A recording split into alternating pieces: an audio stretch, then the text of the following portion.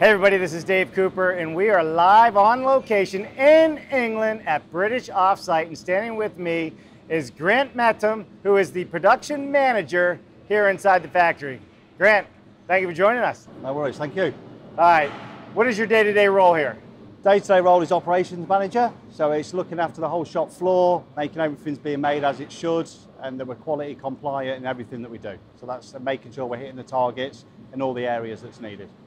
So this manufacturing facility has really only been operational for the last few months, so to speak, right? A year, roughly? Yeah. And with it, it's become like a really big test facility for your new panel system that you're using on a lot of your high-rise buildings. Yeah, 100% correct. 100% correct. So we're going to walk through and we're going to talk a little bit about what's happening here. But why I say test facility, this is where you guys did all the prototypes. This is where you figured out the system, got all the approvals, and now you have another factory that's being built that's going to be highly automized using robots and the best technology out there, yes? That's correct. Next year we move into the bigger facility with automation at the front end of the line, so it's half the process will be fully automated. That's it.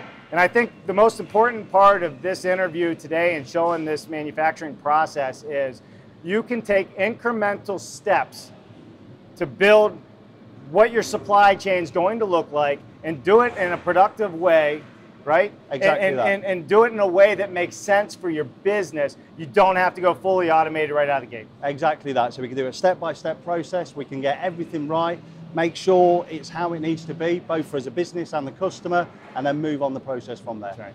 All right, so we're standing at literally the beginning of this line. You can see there's a Howick machine behind us here.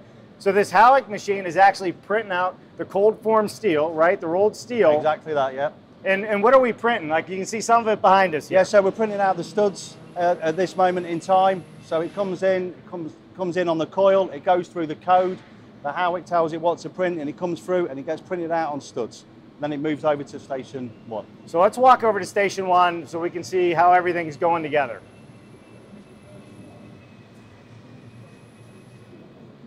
So what are we looking at here, Grant? So this is where we've just built the first frame. So it moved from the Howick, it comes onto station 1 where the frame is all put together.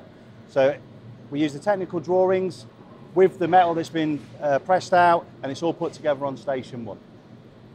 All right, there's a lot of different pieces of the puzzle here and sizes. That Howick machine prints this exactly the way you're seeing it, and it's literally just plug and play. Exactly that. How it prints it, how we need it, and it becomes a big Meccano set, and we follow the technical drawings and we put it all together. Right. So this is the internal framing of the panel system, which we're going to show you over at the framing station 2, right? Yes. So Grant, we're at station 2. What do we have on the end here that wasn't in station 1? So this is, when it comes to the end of the process on station 1, we put the head shutter in place, and we also put the eye bolts in place. So this forms part of the structure when it goes on site to be able to pour the concrete into, essentially. So this is for picking the wall system up, correct? Yes, so this is for picking the panel system up, not only to transport it in our factory, but also when it gets to site as well. And this system here, what do you call it? Head shutter. The head shutter. I was calling it a trowel, right? Okay. This sits on top of the wall. This is to catch the concrete once it's vertical on the building. Exactly that. So when you pour the concrete slab, it sits within there. Yeah, and we're going to show that to you on site, so it's going to be pretty amazing to see how this all comes together. So, all right, now we're going to move to where? We move across this next station here. So this is still part of stations 2.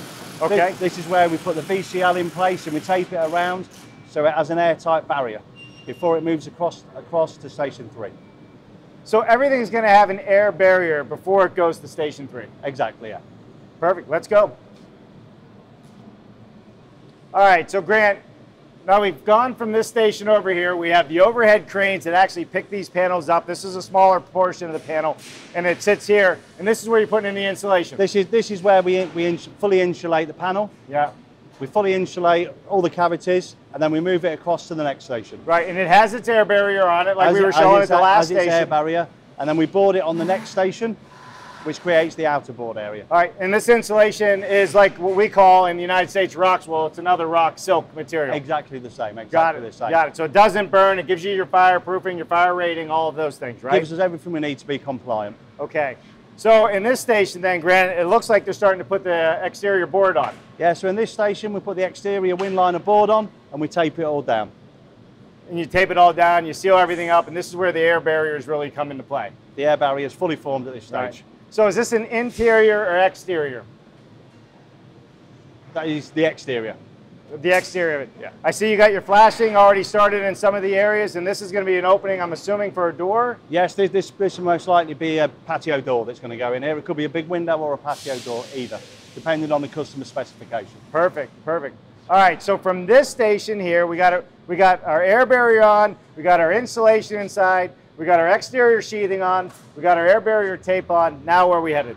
Now we're heading to what we call the finishing aisles, which is where the windows go in, and also the EPDM.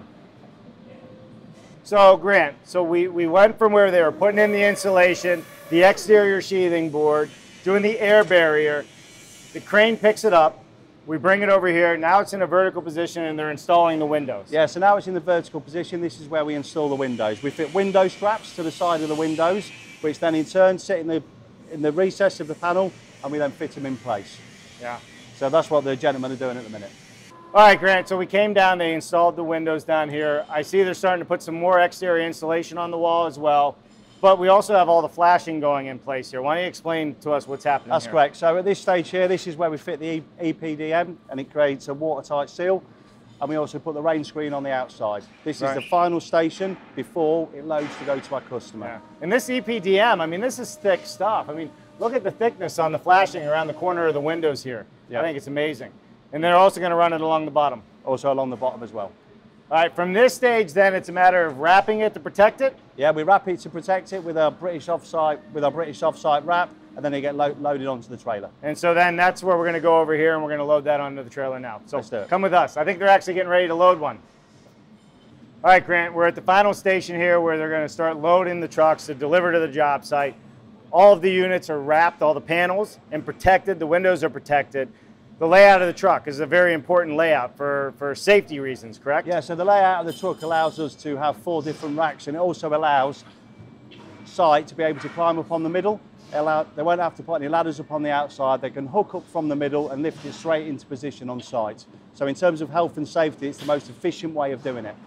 So let me get this straight. So you have the panels run here, you have a panel system run here, so you got 4 rows of panels. Yes. It's open in the middle for the efficiency of the employees and the safety of the employees.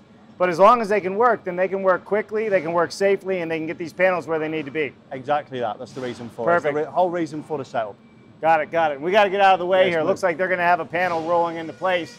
So why don't we show that and final step of the process.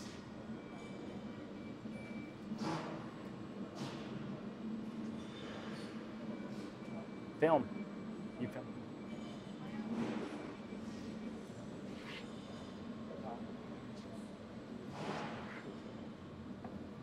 All right, as they're putting that final panel into place here, and we're showing that, you've seen this process go from its infancy of trials, errors, testing, prototype, to actually getting approvals to use this on site in your high-rise buildings. What is it like to know you're going from this to a much larger automated factory, and then what size is this factory? Firstly, it's very exciting that we're going to be moving to the new factory. It's 137,000 square feet, and it's going to fully automate the process. So it's looking really good. Yeah, and it's a big investment, right? $37 million? It's a massive investment, and it's good that we're going to be able to take the current workforce with us. We're going to be training the current workforce, showing them modern technology so they can be at the forefront with us as well. And I think that's really important because, you know, you have a trained workforce here that's now going to move over, and they're actually going to even up their jobs because now they're getting into automation, their skill level is going to go up, and it gives everybody a lot more opportunity within British Offsite. Exactly that. So we're also launching the British Offsite Training Academy. So everybody will have their place within that, and it'll be fully mapped out for everybody there.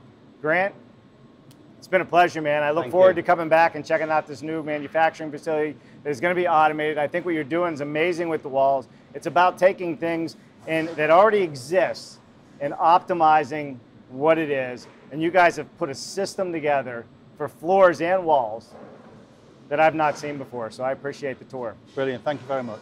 There you have it, everybody. Dave Cooper live at British Offsite. Wait until you see the job location. We're going to have a lot of fun with this. We'll see you next time. Bye now.